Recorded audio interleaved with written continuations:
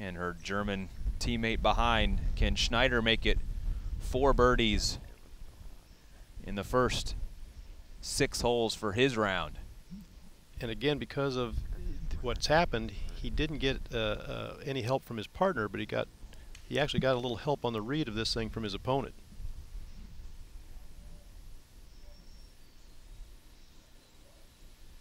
Ooh. But there's that aggressiveness you were talking about. He was trying to take the break. What break he saw in that putt, there's a spot where he was more aggressive than he normally would be because he thought, I'll just jam this thing directly in.